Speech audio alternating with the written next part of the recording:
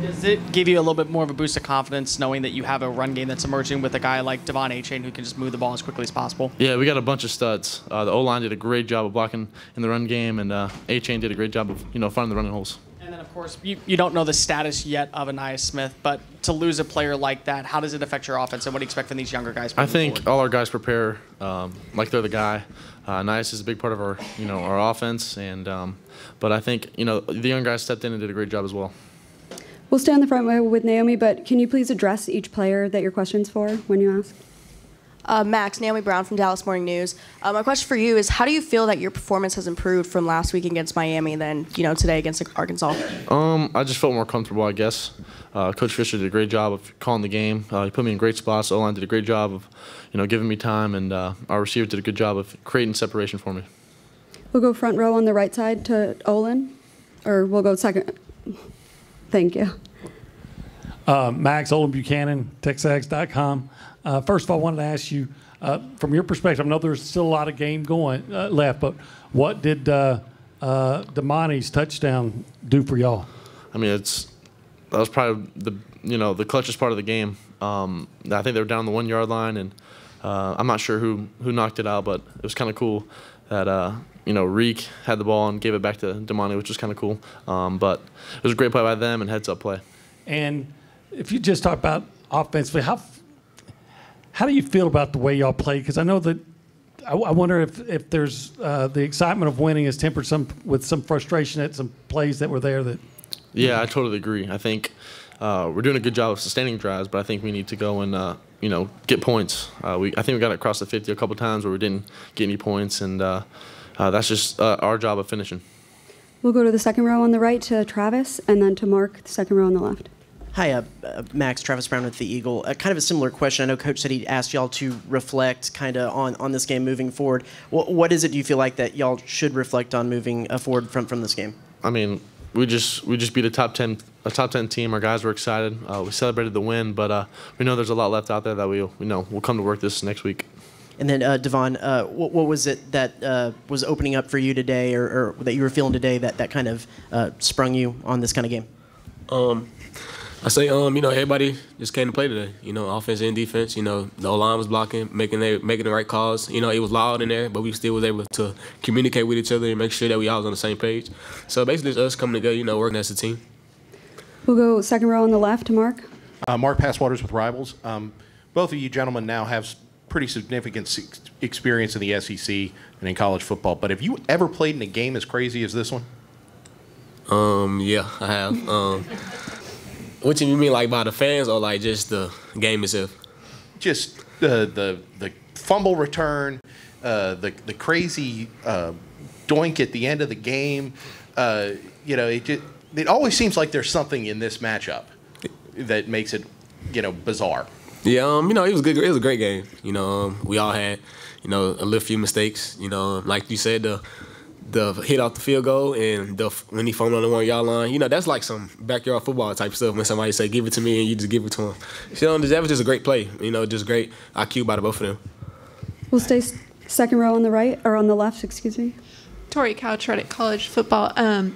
Devin, that first big run you broke off for 63 yards on y'all's first drive of the second quarter, what did you see and what kind of changed there from the first quarter when y'all kind of struggled to move the ball on offense? The first quarter, we had a lot of self-inflicted wounds.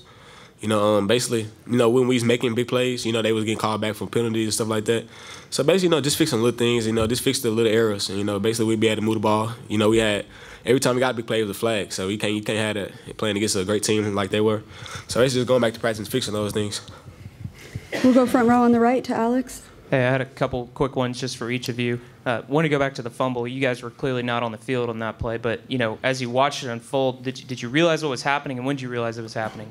To be honest, I saw the fumble, but I didn't see where he handed it back to him, and so I kind of paused, and we're getting ready to go out on offense. Where I thought Reek got down, and then I ended up running down the field and celebrating with Damani, which is heads up play by him, and it's kind of cool.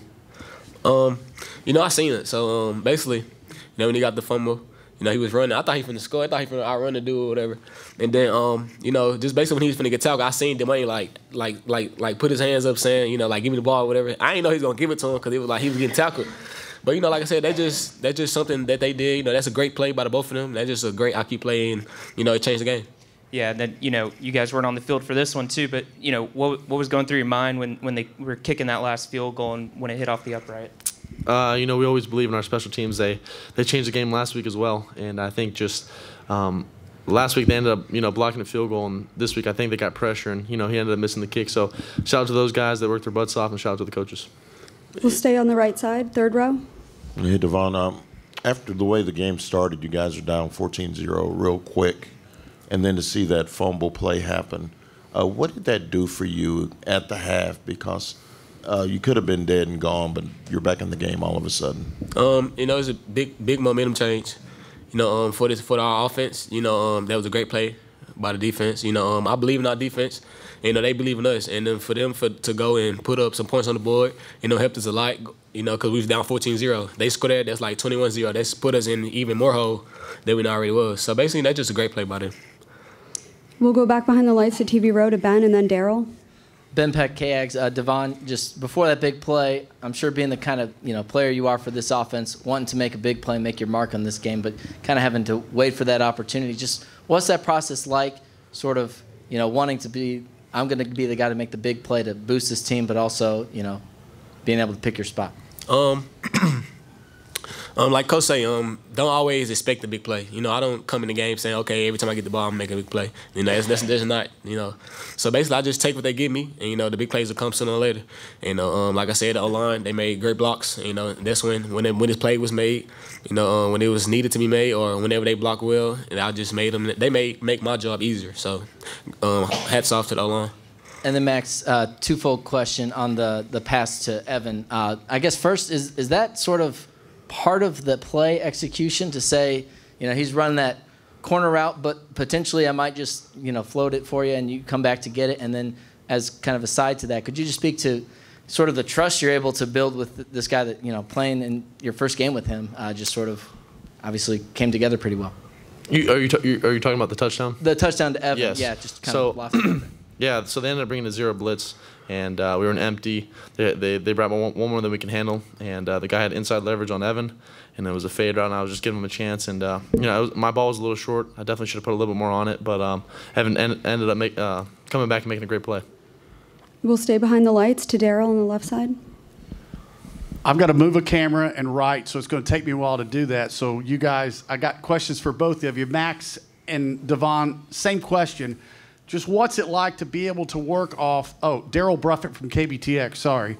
What's it like to work off of a win over Miami, a win over Arkansas as you get ready for Mississippi State, and, just being able to have that good feeling but know that there's a lot of work that needs to be done? Yeah, there definitely is a lot of work to be done, but, we're all super happy that we came out with this win. I think it was two wins over top 15 teams, and I think we came together as a team, offense and defense. We weren't separate. We played together as a family. We'll go, fourth row on the right to the battalion. Could Devon answer that too, please?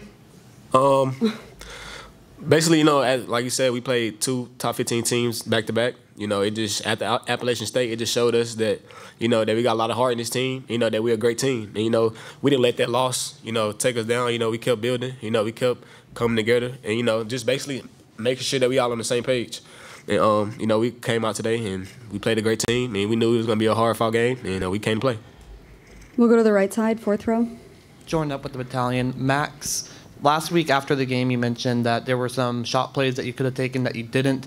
Today, there were a few more of those. Is that something that we can expect going forward, and what was the difference today versus last week? I think it's just understanding what's called. I think whatever Coach Fisher wants, I think we have to execute that at a higher level.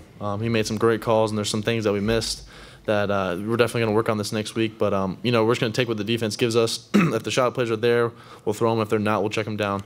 And if we have to run the ball, we will as well. We'll go front row on the left to Cole and then Naomi. Devon, not to bring up the past, I know that you guys like moving forward, but knowing where you are now with two top 15 wins, was losing to a team like Appalachian State the wake-up call that maybe this offense and this team needed as a whole? Yes, most definitely.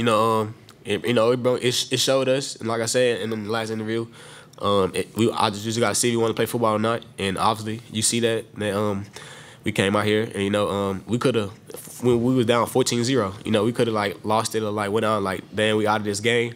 We went into the second half 14-13. We just came out second half. We knew it was gonna be a hard fought game to the end. So I love this team, and we got a lot in us.